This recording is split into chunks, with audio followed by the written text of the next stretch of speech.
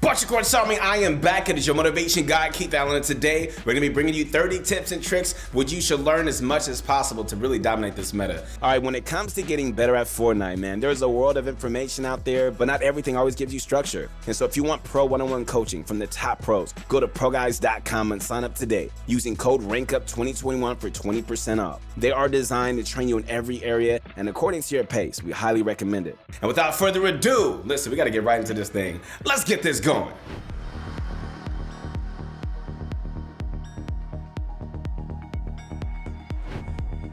This trick will let you travel insane distancing using some of the features of the UFO in the center of the map. Once you're on the UFO, guys, go to the east side of it and we'll find this holographic icon near it. And when you go through it, it will give you an effect similar to Hop Rocks from Chapter 1 Season 4, except way more powerful. Once you get the Hop Rock effect, you want to walk off of the UFO and fly down to the launch pad below. Once you use the launch pad, it's going to send you extremely high up and it's going to allow you to fly literally anywhere on the map.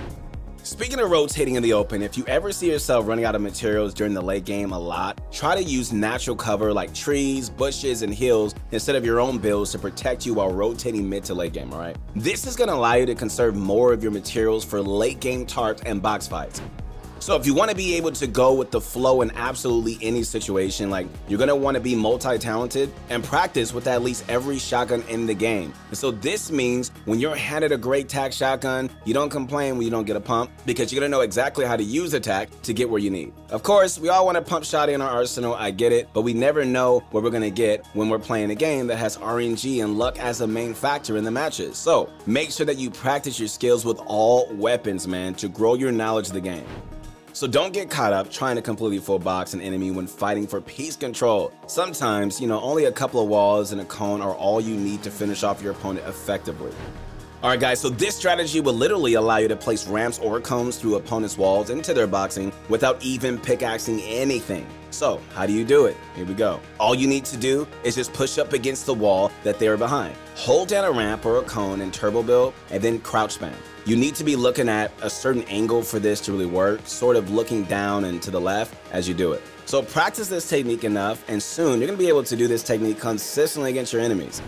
Alright, so when you're trying to take somebody's wall, instead of just replacing their wall with yours, you can actually place a ramp through the wall at the exact same time, giving you even more piece control. You can do this really on any ping successfully if you manage to really get the time right. After that, you could pull off something like a Mongrel Classic, or simply just predict their movement into a rebox and just piece control them before they even know what's going on.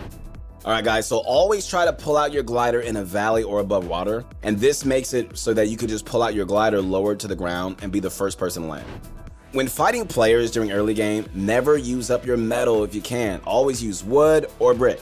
First and try to save your metal for late game tarping, since metal has more HP and can withstand AR sprays for a lot longer than wood and brick. Alright guys, so footsteps in Fortnite are really loud. They're so loud that you can even pinpoint an enemy's exact location if you have a great headset. However, you can actually stay completely silent when you're crouch walking and aim down sights at the same time. This is just super useful for early game looting and late game rotating when you don't have a lot of health and trying to stay silent from enemies. But you're going to make sure that your keybinds allow you to edit, crouch and jump at the same time without ever having to take your fingers off of WASD. Sprint by default makes this a little easier when changing keybinds. Alright, never sprint without jumping while you're rotating in the open. Jumping every now and again will make it harder for enemies to track your movement while aiming at you with an AR. And obviously, it minimizes the chances of you getting headshot sniped. The peanut butter edit is a box fighting strategy that will let you deal significant damage to your enemies without taking any damage in return if you do it right. Alright, so if you want to be a legend at box fighting, both in arena and in creative, you simply have to know this technique. When build fighting or, box fighting an enemy, always try to keep the enemy on the right side of your screen, no matter what, because doing this will mean that you have a better field of view, which gives you a huge advantage, especially when it comes to close range shotgun fights. The sooner and more that you can just see your opponents, the easier and faster it is to get a quick 200 pump on them. So prioritizing this and using other tips like the peanut butter edit in combination with this tip is definitely going to improve your gameplay by a huge amount. Alright, so you can actually take 0 fall damage when you land in a bush. So if you're high up and someone knocks out your builds, look for a bush to land in and you won't die. Alright, always keep a close eye on your opponents, guys, especially through builds. This is known as tracking, and if you can do this well enough, you're going to be able to predict your enemy's movement more easily and more effectively since you know where they are at all times. It also helps with your general awareness of what's going on around you. So when playing trios, a common mistake when rotating is that players split up away from each other without even realizing, and then when one of them gets ambushed by an enemy trio, your teammates can't even help because of how far away you are from each other. So instead of just flicking your shots and shooting your shotgun, as soon as you get your crosshair slightly on the enemy, start timing your shots better and be more patient for more damage. Wait until you get closer to your enemy or when your crosshair is perfectly on the opponent's head so that you can guarantee a faster elimination. Alright, I always say this all the time on my Instagram at Your Motivation Guy. When you connect to me, listen, taking 50-50s and box fights is a thing of the past, bro. Whenever you make an edit, try not to show a lot of your body's hitbox because any experienced player, will simply just predict the edit and just headshot you as soon as it's made. Alright, so when you're boxed up, weak, and a player is just trying to take your wall, do not rebox to the left or right. If you do this, man, your enemy can easily piece control you and eliminate you. Instead, rebox directly opposite and just drop down level from just where your opponent is. This is going to take them more time to get to you, giving you more time to heal. One of the best ways to improve at Fortnite is to record your own gameplay and watch it back. Yes, I know we say this all the time, but you know what? This is one of the most important things of improving. You ask me all the time, how do I improve? How do I get better? Keith Allen, I'm hitting a wall. Come on, motivation guy, help me out. And I always say, do your VOD review. Do you let someone else VOD review for you? Like, do you take your VOD review and you compare it to other people's games and compare it to your pros that you look up to? I'm telling you right now, it's gonna help you a ton. And so when you do this, list out all the errors that you make. And so once you've made a list of 5 things that you can improve, go back into Fortnite and try to improve them on your own. Playing creative practice maps is something I always say as well. It's just a good way to quickly improve on certain mechanics, and it's also an effective way to warm up before a long session.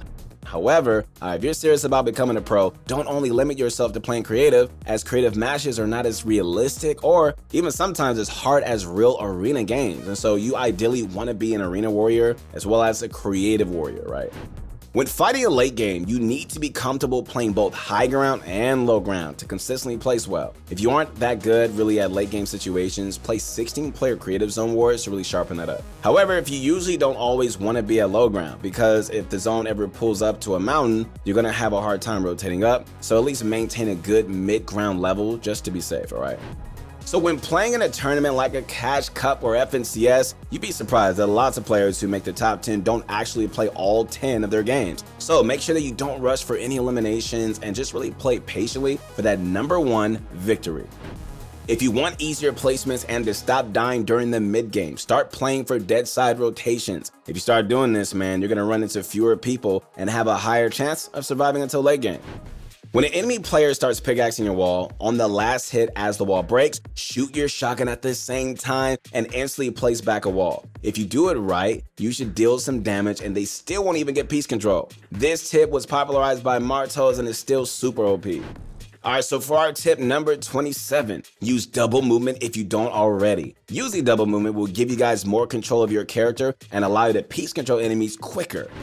If you see an enemy player inside of a brick or metal box, it's important to know that, if they ever edit or reset an edit on a wall, since the wall is now weak, you can shoot the wall once with any shotgun and it's instantly going to break, allowing you to replace the wall and get some piece control.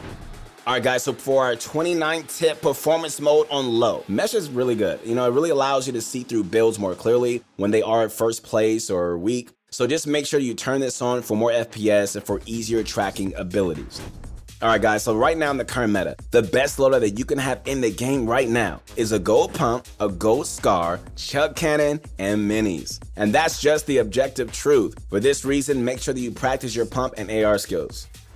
But those are all the tips that we have for this video. Okay, so if there are any tips that we haven't mentioned, make sure to comment them down below. We're definitely gonna check it out. Listen, I hope you guys are inspired, to really take your game to the next level, because I really do want you to be great, not only in this game, what do I say, but also in life. Listen, subscribe to the channel. Make sure to connect with me on my Instagram at Your Motivation Guy. Believe in you guys, and so no matter what has come against you, no matter what naysayers you have in your life, or haters, or people that don't believe in you, you have to believe in yourself. Listen, the sky's the limit. Keep going, guys. Never give up, never surrender. I'll see you on the next one.